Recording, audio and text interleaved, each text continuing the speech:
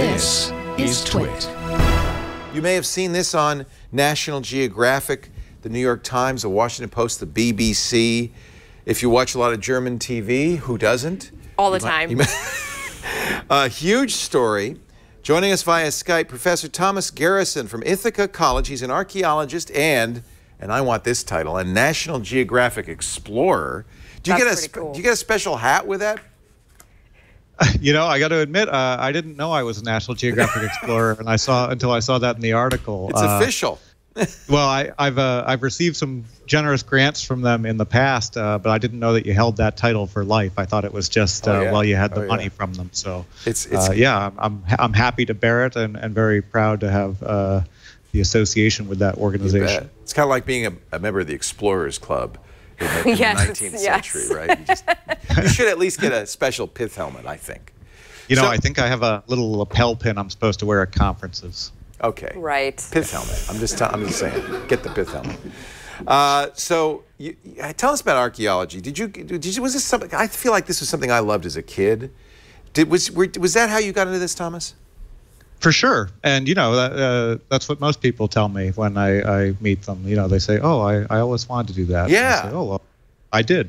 And yeah, certainly, I fell in love with it as a kid. I actually grew up in a house that was built in 1720 outside of Boston, and in my mom's garden, I used to find old nails and horsehair plaster and collect them. Those square nails, because that's all the blacksmiths could do. I grew up in Providence in a house built in 1806. Sure. Same thing. Old bottles. Exactly. And then when I was in college, I did a study abroad experience down to Mexico, and then went straight to do my first field work in Belize. And when I came back from that 7-month trip, I was pretty much sold on archaeology as a career, and specifically on studying the Maya. I remember reading the story of Hiram Bingham and Machu Picchu. Of course, he was the explorer in the 1900s, early 1900s, who found Machu Picchu, even though everybody knew about it all along. But he was the first white guy to find it. Right. But at the time, and I watched the movie. Did you see the movie The Lost City of Z? At that time period, people knew there was stuff in the jungle, but they just really it was so hard to get to, so hard to find. The Inca Trail is overgrown in many areas. So this is an interesting idea, to use technology to look beneath the canopy and into the jungle. Yeah, you know, this is, we call it remote sensing technology as sort of an umbrella term. And when I started in graduate school, I began collaborating with a couple of guys at NASA at the Marshall Space and Flight Center. NASA actually had a staff archaeologist at the time, this guy Tom Seaver, who was a great mentor to me. And we started trying to find discolorations in the trees using sort of infrared combinations of different color satellite images to see if we could find vegetation changes where Maya ruins grew. Oh, interesting. And it worked okay. So we would trek around, and some days we'd get somewhere and find something cool, and some days we'd trek all day and find nothing. So you know, I think one of the things that people think when they see this technology to find ruins, they think it's these guys sitting around in a lab and from afar trying to find these places. But the reality is that the people that are most obsessed with this are the people that have spent their lives slogging around that terrain and just desperately want something to give them a little guidance and make it a little easier for us. Do you think there are a lot of ruins that are undiscovered, that are just hidden?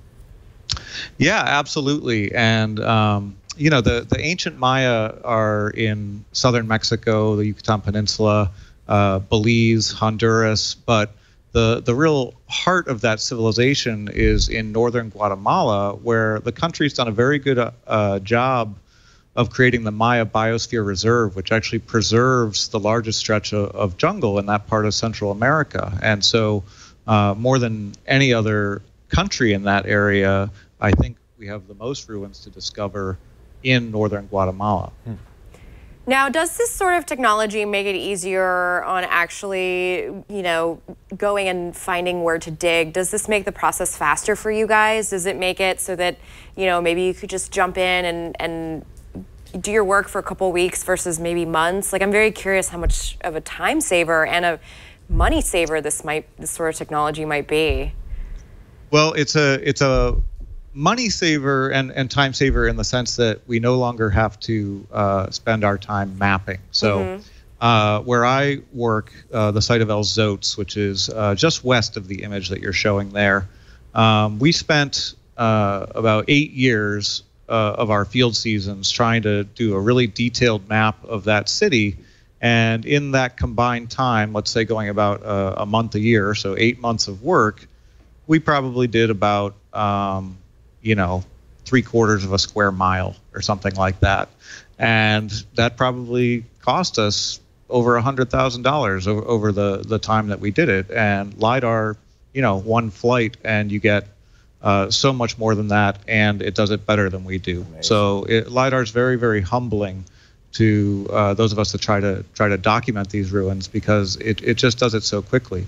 So to answer your question, it reveals everything to us, which lets us start to ask new questions and approach the archaeology in a new way. What it doesn't make easier is, you still got to walk out there and get to the place. Just because you can see it doesn't mean there's a road to it. So it's just that we have more direction, and we know at the end of every day we're going to find something.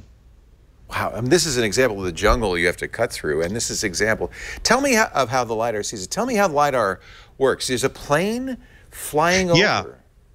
Yeah, it's a sensor that's mounted onto a plane, and it's a laser technology. It stands for light detection and ranging. There you go. And it's connected to some base stations and also to GPS satellites, so you get very accurate readings. And as it shoots its laser beams down, every time one of the lasers meets a point of resistance, it gives you a 3D coordinate. So in the end, you get this big point cloud, much as you would if you were doing some sort of laser scanning or something now of an object or something like that. And so what you can do then is pass all that data through a computer, and the computer will determine what the lowest point in a sequence is. Basically, what is the point that reached the ground? And you might say, well, it's the jungle. How does it get to the ground? The density of the points that are shot per second is so great that some of them are going to get through those tiny, tiny holes in the leaves. Wow. But in the end, we throw out, 95% of this data and just keep the ones that get to the ground. And that's what lets us create these amazing images of what's underneath. So it's not X-ray. You're not seeing through the canopy. You're actually just managing to peek through a little tiny gap in the leaves and the trees. It's pure brute force of laser technology. Wow. It's some of them eventually sneaking through. So yeah, it's billions and billions of points. Now, how big is the area that you're scanning? Yeah. Well, that's what's really special about this particular project. LIDAR's been done in the Maya area before, which is how we got the idea for it. But when we approached the Pacunam Foundation, this group of philanthropists in Guatemala, we said, hey, this would make a really big impact here in this country. And they went all in, and they said, well, if we're going to do it, we're going to do it big. And so this survey is 2,100 square kilometers, which is more than double the largest survey that had been done previously for this for archaeology. So that was really what was the game changer, was not just seeing these sites that we kind of knew about, but seeing all the spaces in between, and then also seeing these broad trends across the region as a whole. How old are these ruins you're seeing? Well, that's it's a good question, because they're definitely ancient Maya, but what we're talking about is, almost 3,000 years of history compressed into these images. So we're seeing the totality of that ancient occupation. So one of the things that's going to be our jobs moving forward is, how are we going to sort out, what was occupied first, what was occupied at the height of it, and what was occupied in later periods. But most of it probably dates to what we call the Maya Classic period, which is about AD 250 to 900. It's so amazing to see these images. Did you know that these things were there? So some of the images that you're looking at there, where you see those big complexes, those are places that we knew about. And the images that we've been showing, a lot of them are highlighting places where we're actively doing excavations. Right. And by we, I mean this large consortium of multiple archaeological projects that have somehow managed to collaborate and get together on this and start talking with one another. So that's another great thing about this. Yeah, and so there's a mix in here of things that we did sort of know about and then expanding outward going into the unknown. And, that's what's really exciting. And of course, the most interesting stuff is always right on the very, very edge of the data where you want to see more. Yeah, of course it is. But it's an amazing thing that the government of Guatemala, that the Pacanam Foundation, that these disparate archaeological groups are all cooperating to map this 2,100 kilometer area. That's got to be unprecedented.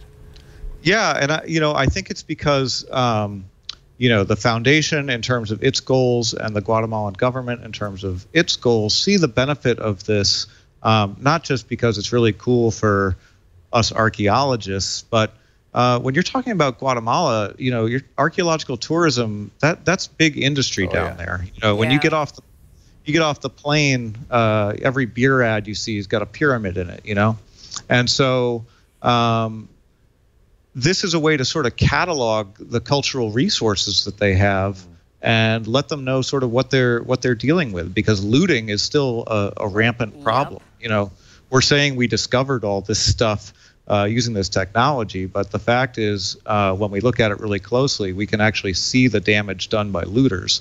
Wow. So new to us, but not new to some people. Yeah, when we were in Machu Picchu last year, second time there, it's an amazing thing in Peru, and the Peruvian government clearly knows this is a massive benefit to them. In fact, unfortunately, the amount of tourism in Machu Picchu has kind of gotten out of control. Yeah. There's a lot of people It's happening all over. And do you worry a little bit that discovering these will kind of make them suddenly subject to overrun by tourists? Well, it's interesting. I think the best example of that in the Maya world would probably be Chichen Itza, which is receives all that traffic from Cancun. Yep. And yeah, these buildings, pyramids and things like that, weren't built for millions of people to traipse over. They were pretty exclusive structures, and the Mexican government has basically prohibited people from climbing on these structures and left the big open spaces for people to walk around and observe them. I think one of the reasons people like to go to Guatemala is because the ruins are, they're sort of feral. They're still in that jungle environment, and people like the idea of the mysterious Maya, this lost civilization. And we just want to be clear that they're still very mysterious. They're just mysterious in a new way to us. We still have to go to the field and do all this stuff, and there's still a ton of stuff we don't know. In fact, it's almost like we're looking at them for the first time again. So everyone should not get too worried. They're still kind of a confusing civilization that we need to research and understand. You can also do an augmented reality walk through this. You could. I think National Geographic has an AR video of this. Yeah. So all of this that you're seeing right now is part of a promotion for a documentary that will be airing on the National Geographic channel on February 6th, 9 p.m. Eastern. Oh, that's good. That's going to highlight. It's going to highlight a lot of this work and also some of the actual on-the-ground archaeology. It sort of combines the things that we dig up and this broader project that a bunch of us have been working on. And so I think it's going to be really entertaining and hopefully bring good positive exposure to the Maya. None of this ancient alien stuff. I mean, ancient, you know, it's. Who was that? That guy who wrote all those books about? Yeah, that's kind of. Oh yeah, von Daniken. Yeah, Chariot of the Gods. Yeah, Chariot of the Gods. That's it. Are there other archaeological digs around the world that are using this sort of technology? I'm really curious if this is like an up and coming thing that's being used in the archaeological community to help just find other parts of the world. I imagine. What about like using this in Antarctica to see, you know, how the glaciers are doing? Well, it's funny you mentioned that. That's one of the other major LIDAR projects of the outfit out of the University of Houston that did ours. They did a lot of LIDAR down there in Antarctica for exactly that purpose. Yeah. The best archaeology example of this has actually been at Angkor Wat in Cambodia, where they've been doing it for quite a while. That's kind of the model that got us thinking about this in the Maya area. I think that the next frontier is probably going to be to do the Amazon, because with deforestation in the early 2000s, they started seeing these earthworks of some, you know, lost group that we didn't really know existed. Yeah, I think someone was mentioning Lost City of Z. Yeah. You wonder, you know, that's sort of the last great frontier. So LIDAR is used. You know, they did it over Stonehenge. They've done it on the Tara Plain in Ireland. They've done it to look at colonial New England stuff. But it really has its greatest impact in these areas where it's really hard to get around and see things. The jungle has swallowed it. Yeah. Yeah. Oh, this is so cool. You've got a great job, Thomas. I know you've been kind of stuck at home. Are you going to go back this summer and spend some more time?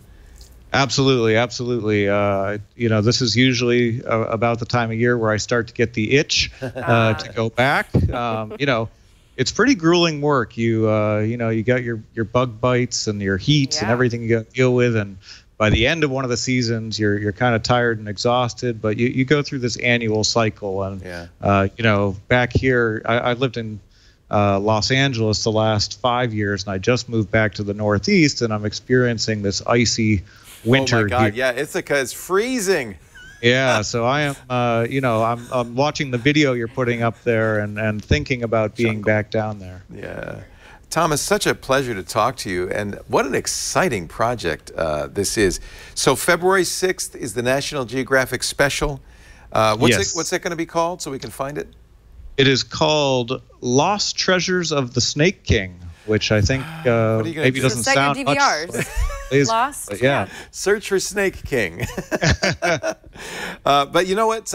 I think NASA learned this, that if you're going to popularize this hard science, you've got to make it accessible and fun. And National Geographic obviously knows that as well. Yeah, and we definitely feel that responsibility. We want people to know that the real science is exciting, and it doesn't have to be sensationalized beyond what we're actually doing. It does not have to be Chariot of the Gods. It's still pretty darn interesting. Wow, I can't wait. Well, I look forward to going down to Guatemala on my next expedition. Yeah, I'd love to see it. Thank you, Thomas Garrison. He's a professor at the Ithaca College. He studies archaeology, National Geographic explorer, and one of the people who helped map the Guatemalan forest using LIDAR. Thank you, Professor Garrison. Appreciate it. Thank you, guys. Thanks.